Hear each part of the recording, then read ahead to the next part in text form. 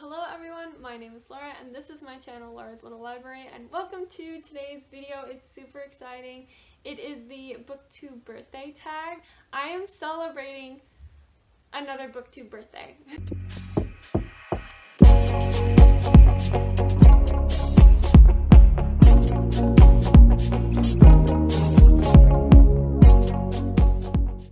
I'm super excited to be celebrating another year here on BookTube and with this wonderful community. So I'm just going to go ahead and get right into the questions because they do answer probably a lot of questions that you will have about me celebrating another BookTube birthday. So like for example, the first one, how many years on BookTube? This is year 3 for me. I posted my very first video July 2, 2019. It's not a good video. And a lot of my old videos are not good videos. Surprise, surprise. So that was about 3 years ago now. Question 2, what has kept you motivated? Honestly, just reading books and wanting to talk about them. That's what's motivated me a lot. That I would continue to read books and continue to want to talk about them. Also, just watching other booktubers have also, motivated me to keep doing because they will come up with such fun creative videos, and then I would want to try and put my own spin on it. And coming up with just video ideas is something that has just been happening for me lately. Like I've got this really cool video idea. I think it's a really cool video idea, and it should be going up later this month. But it's something I've never seen anyone do before, and I'm really excited for it, and I hope it goes over well. I've just been inspired by books and by people, and just in my own mind things have been coming to me. So question number 3, 3 favorite videos that I have made. This past year, I would say some of my best videos, or some of my favorite ones, would be I did my Come Book Shopping With Me spooky edition, where basically kind of at the beginning of September, end of August, I did a Come Book Shopping With Me, and it was the last big haul that I did before getting a book budget from my husband.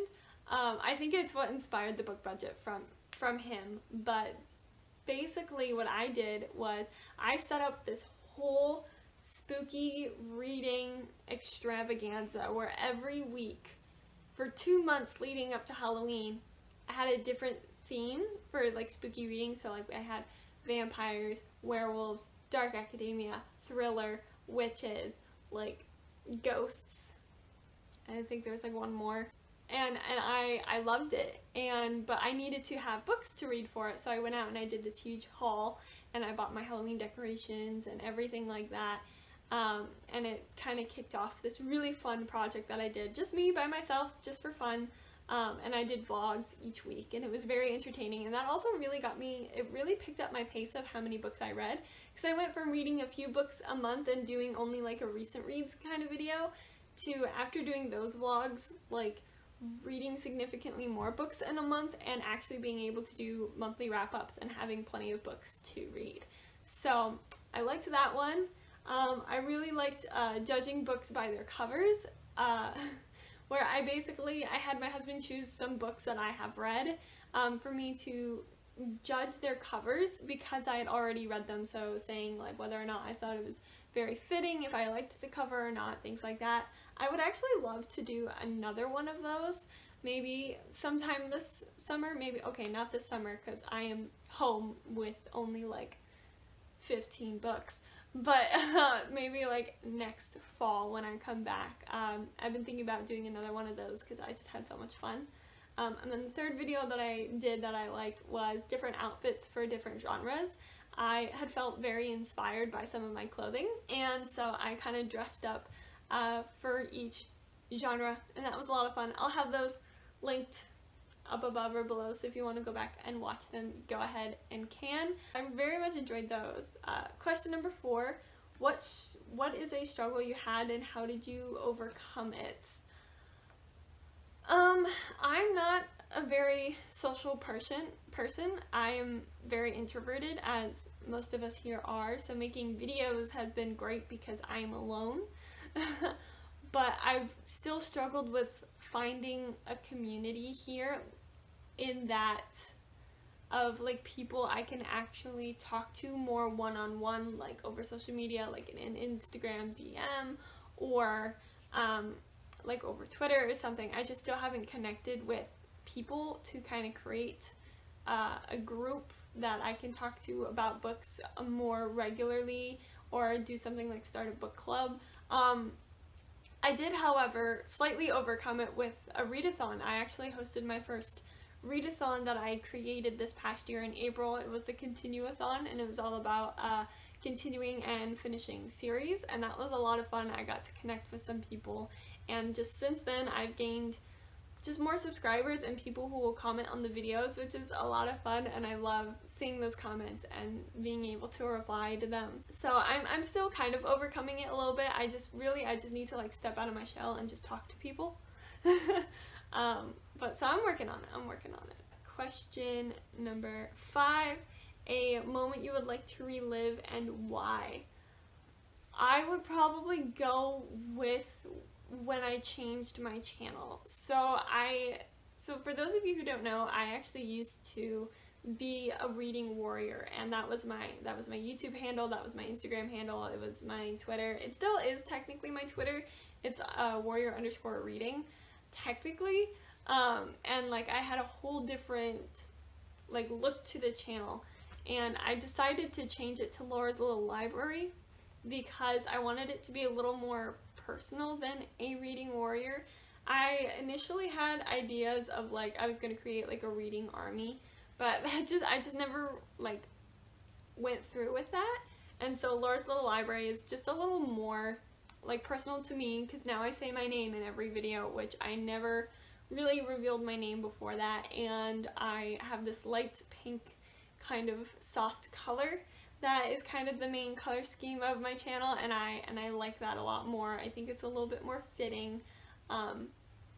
Like it's just more personal to me, and I think that has been really good for the channel, and I would want to relive it because it was so much fun redesigning everything and like redoing and like taking a new profile picture and just kind of giving it a makeover. I'm happy with where it's at now. Like I'm not saying I'm going to change anything, but it was a lot of fun to just kind of redo it, and yeah.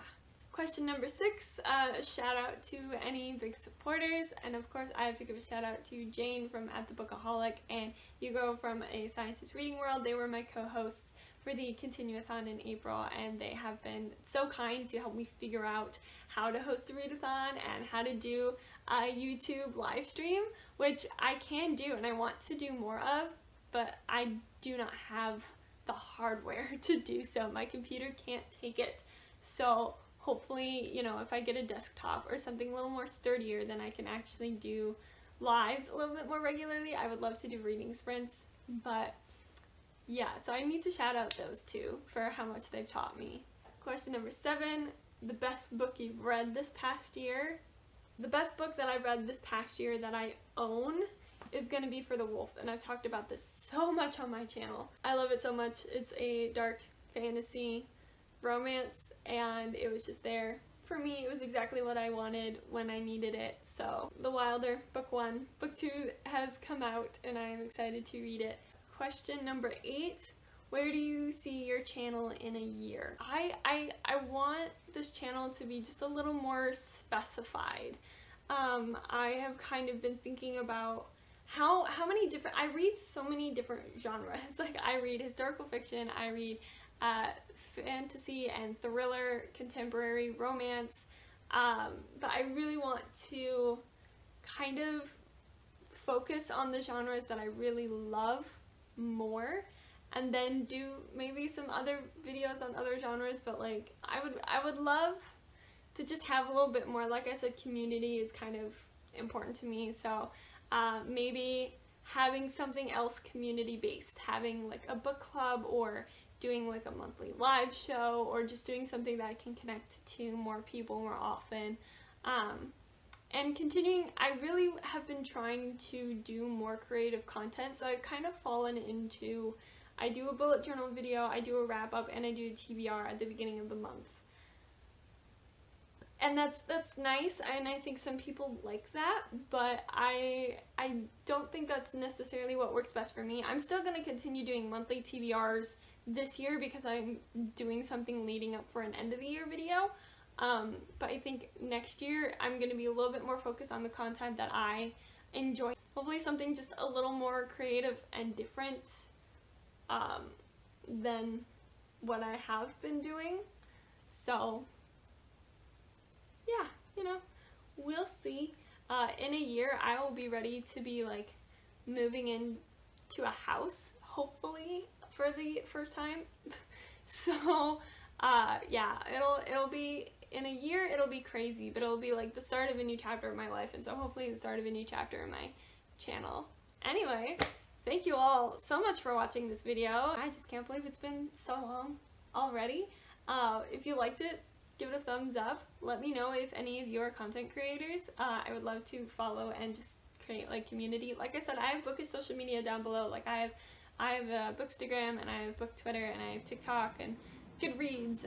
Yeah, I think that's it. I think that's all the main social media. Feel free to comment down below, follow me, like this video if you liked it. I post videos on Sundays and Wednesdays, so click subscribe to be notified and hit the bell when those videos go up on Sundays and Wednesdays. But until I see you all in the next video, after being on here for 3 years, I wish you happy reading.